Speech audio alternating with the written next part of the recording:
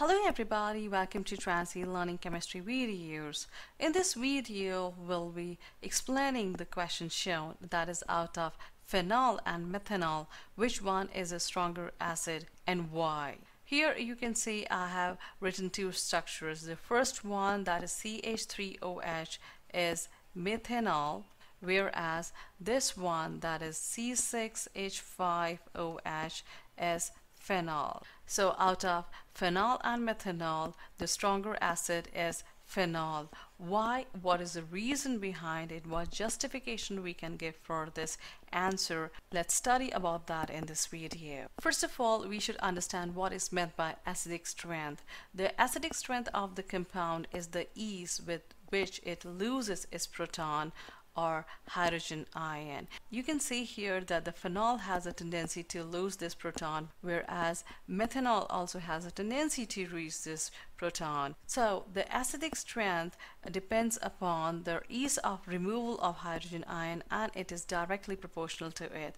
That means if a compound loses proton easily, it is more acidic in nature as compared to the one which loses proton with difficulty. So as I have told you that phenol is more acidic as compared to methanol, that means phenol has a tendency to lose this proton easily as compared to methanol. But what is the reason behind it?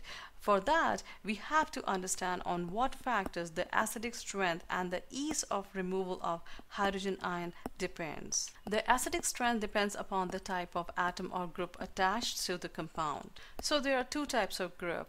EWG stands for electron withdrawing group, and this group or atom is always more electronegative than the carbon chain.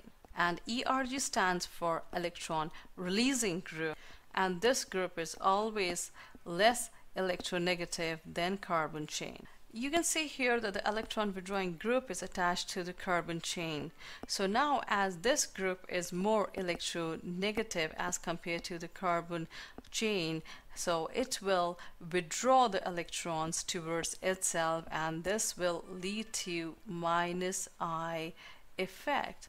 Now, due to this effect and this group being more electronegative, there is attraction of the electrons towards this group, so there will be dispersion of the negative charge on this anion. So due to the dispersion or the spreading of the negative charge on this ion, this anion will become stable. And due to there's the force of attraction between this anion and the proton will decrease. The removal of this proton will become easy. There's the acidic strength will increase. So we can conclude that the electron withdrawing group disperses the negative charge on the anion, thereby making the anion stable. So the acidic strength is directly proportional to the presence of electron withdrawing group, that is the group which shows -I effect. So the presence of electron withdrawing group increases the acidic strength of the compound.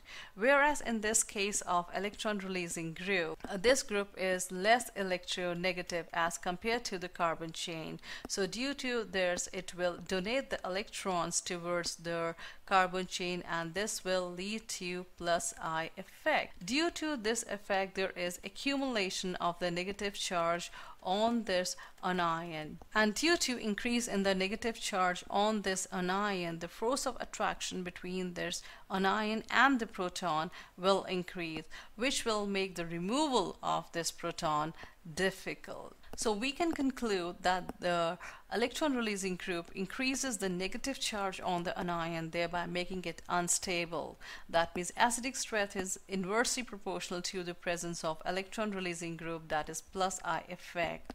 So the presence of electron releasing group decreases the acidic strength. Now we have understood how the acidic strength varies with the presence of electron withdrawing group and the electron releasing group. Now let us understand in terms of phenol and methanol.